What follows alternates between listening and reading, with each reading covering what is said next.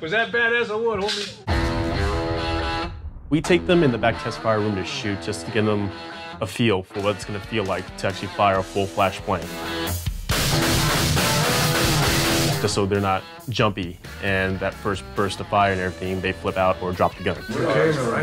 Yeah, man, apparently. Wow, thank you. All the actors today seem very, very comfortable with firearms. I had the sawed-off shotgun with the pop handle, which I really liked because if he had a bagger on the side of his bag, it'd be pretty cool for access to pop over the bar and fire a shot or two, and maybe tell people not to text and drive. I'm good. Oh, man. I picked I think it was a 9mm.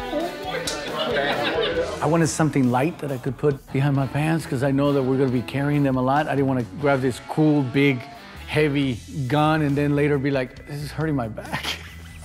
That's clear?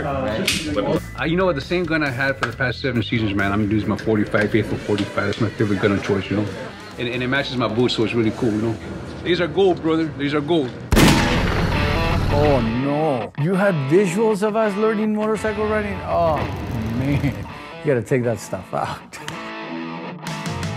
No more stalling. I feel like I'm pretty good on it now. Oh, you're gonna show the piece where I almost run into the truck?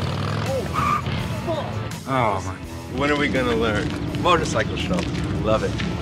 If the bike starts slipping and I start like sliding all over the place, don't panic.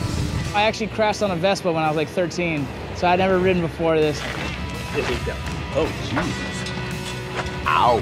People ask me what one of the most memorable, funny things I ever saw on set was on Mayans M.C. And, well, I remember we came to a complete stop and we all had to get off the bikes, and Antonio tripped over a pylon cone and he went flying. And I just remember sitting there in my full face going like, you had glasses and you were wearing a lid.